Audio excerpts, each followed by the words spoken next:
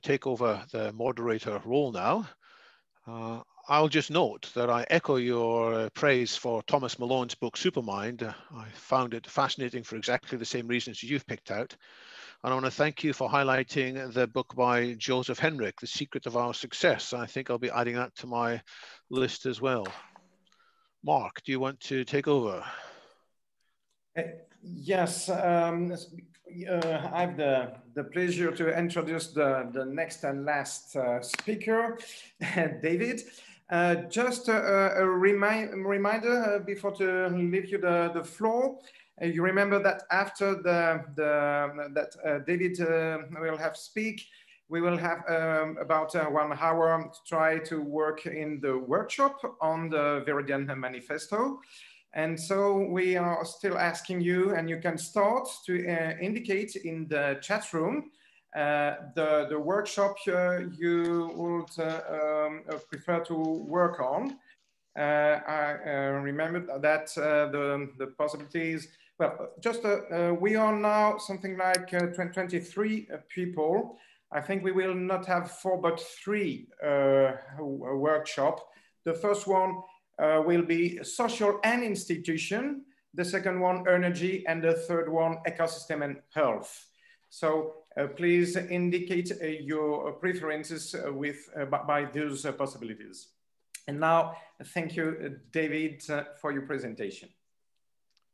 Thank you so much. So, as you heard, my name's David Wood, and my topic is going to be superdemocracy as the key enabler of the Viridian future that some of us have been talking about. And I'll be cutting some corners in my talk, but you can find me afterwards if you don't know me already.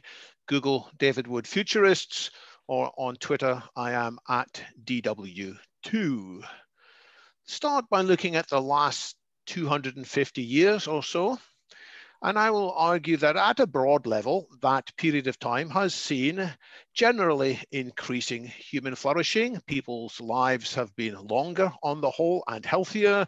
There has been more education, more human rights, more travel, more consumer items. At the same time, the technology has given us not just this greater flourishing, it has given us greater potential for damage, accidental damage, or intentional damage.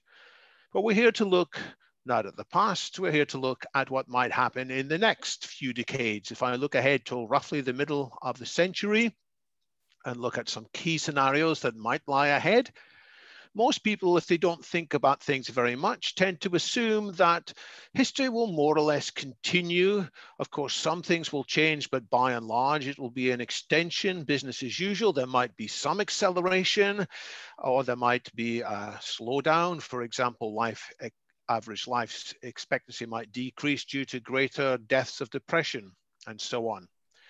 But I'm here to say that I don't think any of that range of scenarios is very likely. I rate it collectively as only about 10% chance. And what is much more likely is something that John mentioned, which is that due to the increasing factors that are at loose, we might tip downwards with some kind of social collapse, an environmental tragedy, a humanitarian catastrophe. Why? Because the powers that will be put in our hands, mixed with our existing human nature at the individual and social structures, can do a great deal of harm. And I rate that at least 1/3 likely. If you add up the numbers, you'll see there's still around a 55% chance of something different, something significantly different, which is what I tend to think is most likely to happen, which is that we can take advantage of the nanotech, biotech, green tech, infotech, and cognotech to reach something which previous generations would almost call a kind of paradise, a sustainable abundance or sustainable superabundance for all. But that's by no means certain. And the task of all of us as futurists, transhumanists or whatever, is to figure out how to decrease the probability of that very bad scenario and increase the probability of this wonderful scenario. And broadly, there are three steps involved. We have to understand what might cause the collapse, the forces that are loose that are causing fear, outrage, collective stupidity, and so forth. But more than just dealing with these negative forces, much more important is to paint more clearly a vivid, positive vision of a techno-progressive transformation in which no one is left behind against their will. And to help with this is a matter of spelling out the most important values, as we have to take lots of hard decisions in the years ahead about priorities. What are the things that matters most? And we need to clarify that as never before. And I claim this is what we might call a transhumanist values. And although this is a transhumanist conference, there hasn't been much said about transhumanism so far. So I'm going to take this opportunity of saying that the most important insight of transhumanism, in my view, is that human nature needs to be improved. Now, many people don't like that idea. They say that human nature is precious and should not be tampered with. And although we have foibles and eccentricities and foolishness, that's all part of the package. And if we were to try and change this, bad things will inevitably happen. Some people say that our human nature is divinely created. Others will say it comes from a long, difficult, complicated process of evolution, which ultimately is wise. But transhumanism disagrees. Transhumanists say it is careless, reckless, blasé, just to leave our human nature as it is when we have all these very powerful technologies increasingly at our disposal. So we transhumanists see human nature as a mix of features, some of which should be preserved, some of which should be improved and enhanced, and others which should be restricted or limited, or we might say transcended.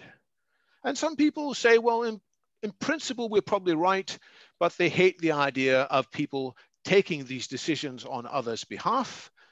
And we transhumanists say we're not in the business of making these decisions ourselves. We want to encourage what we might call the best of humanity 1.0 to come together and collaboratively figure out how we can get to what Humanity Plus, the organization, call a Humanity Plus future. And that involves assembling the best insights of all kinds of scientists, but also the insights from multiple different cultures, enhancing that with creative imagination, and then critically evaluating it by the collective wisdom of Humanity 1.0. And that's difficult and that's challenging. But if we run away from that challenge, we are very likely to end up in the collapse scenario, which I highlighted.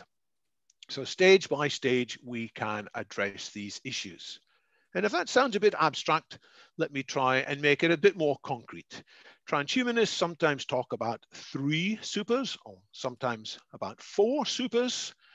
And in each case, there are ways in which we will transcend some of the bad aspects of human nature that we have inherited, either from evolution or from our culture and sociology, or from the philosophical ideas that are lying around. So the 4 supers: super longevity, super intelligence. Some transhumanists talk about super happiness, more of us should. And a few transhumanists, and a lot more should, also talk about super democracy. Super longevity means overcoming the inherited nature in our biological bodies to decay and become decrepit. We can overcome these by wisely using rejuvenation biotechnology. Super intelligence refers to the fact that we have lots of drawbacks in our thinking, cognitive biases, blind spots, collective stupidity, we might say. And much of that made sort of sense in ancient Neolithic times. There were rules of the thumb that helped us to get by, but they are very dangerous now. And we must augment that with artificial intelligence and technologies for collective intelligence. Our emotional selves are planted by evolution, not to make us happy. Evolution was not interested in making us happy particularly. It was just interested in us doing what was necessary to propagate our genes. And we therefore have lots of tendencies towards egotism, depression, alienation, and so forth, which we can address in multiple ways, but in part by taking advantage of transformative technologies of cognotech, which takes me to super democracy. it takes us to recognizing that many aspects of our human nature are built out in social relationships. And we do tend, for evolutionary reasons, to fear different people. It sort of made sense historically. We have tendencies to divisiveness, tendencies to deceive other people. One of the reasons our brains got so large, people think, is because we needed to keep track of who was deceiving who and who knew who was deceiving whom. And that's not very flattering, but it's at least part of the reasons why our brains grew. And we are also very prone, once we've got power, to abuse it. Well, we can address this too, enhancing diversity, very importantly, as John Danaher was just talking about. This is not just about doing one thing and doing one thing again and again. Enhancing our liberty, protecting social inclusion and resilience. And I'm going to say a bit more about that. But first, actually, there are 5 dimensions, in my view, of what transhumanism is about. And I will add it to the rejuvenation of our body, the rejuvenation of our minds, the rejuvenation of our emotional selves, and the rejuvenation of our political structures. I will add the rejuvenation of human vision, something that will avoid us from being bogged down in small-mindedness, in pettiness, in tribal visions. And this is the transhumanist techno-progressive vision of a sustainable superabundance ahead, if we are wise enough to see it and grasp the opportunity. And I believe that what will help a lot of humanity get out of its present state of dysfunction is sharing this credible, inspiring, engaging, and inclusive vision. So I talk about super narrative as well. And part of that narrative is to think about the future of politics. And I'll start with this statement, which isn't a definition of superdemocracy. It is a famous definition of democracy from, amongst other places, Abraham Lincoln's Gettysburg Address. And let's just dive into this a bit and then see how transhumanism will enhance it. There are 3 clauses. There is the government of the people. Government means that people are actually organized and have some restrictions put on them, on us. We can't always decide by ourselves what we want to do. We can't decide by ourselves. This wasn't Lincoln's analogy, but we can say it now. We can't decide by ourselves how much we can drink before we drive. We can't decide, each of us, by ourselves how fast we can drive a car, where we can take dangerous items such as firearms, nor should we be able to decide entirely by ourselves what pollutants we emit. Government of the people, by the people. By the people means representatives of the people. Some of them are there in professional capacity, like the civil service and the judges, but the most important ones are elected and vital, are subject to removal in elections. And when this works well, the elected representatives take advice from the entire population, not just the loudest voices, and get advice not just at the times of elections. The 3rd clause, democracy for the people, for all the people. It's not just for an elite, a 1% or so. It's not just for any special complexes that follow their human nature and try to grab onto power and privilege. So presidents have warned us against the military industrial complex. We are warned against big pharma, big agrotech, big oil, big media tech as well. We are warned against allowing too much power for the press barons, and certainly we have to watch out for politics being operated just in service of the politicians. So that is what I think Lincoln and others had in mind. And the big issue with democracy, of course, is it puts a very heavy reliance on people. And you may have heard this argument against democracy. It's a 5-minute conversation with the average voter, which is sometimes said to be a quote from Churchill, though Churchill's foundation denies that he ever said such a thing. Nevertheless, we can well imagine it, and we are sometimes horrified at what our fellow average voters express.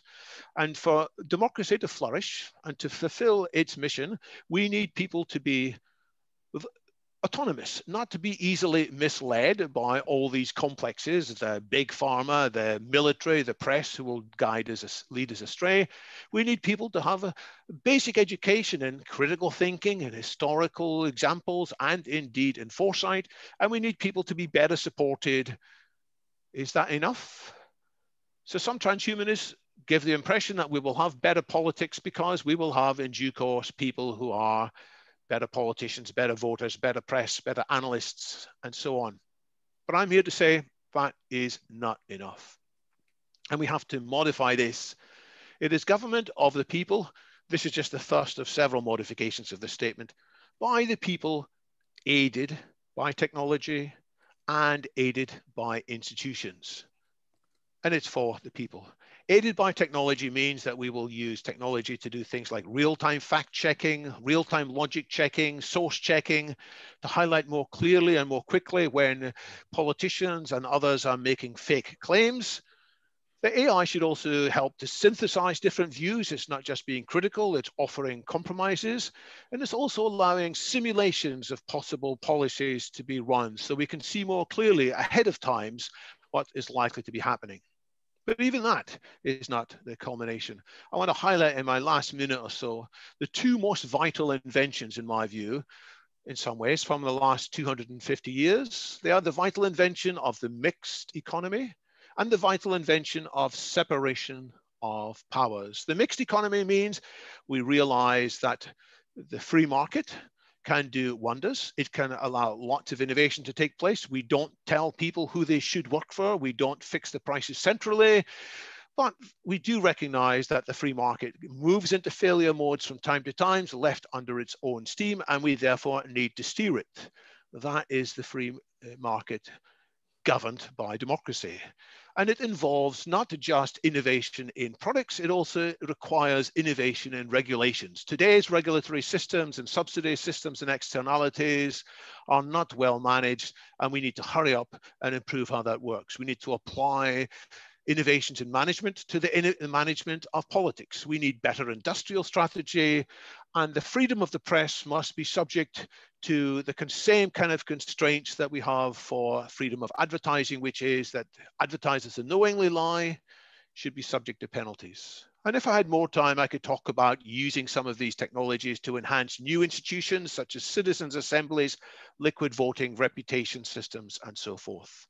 So briefly, transhumanism, it's a vision of, yes, a better world with better humans, but also structured in new ways, not dramatically different ways, evolving where we are today, going back to this vision of separation of power and mixed economy and making it work with the best of new technology. And that will improve our environment too.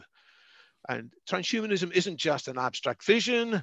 It is a set of policies, ideally to develop technologies, but also to develop these institutions, to steer politics, and very importantly, to spread insight via education, such as the very important Humanity Plus initiative, Transhumanist Studies, which is now gathering pace. It's a community and it's an ethical framework that will help us take these hard decisions.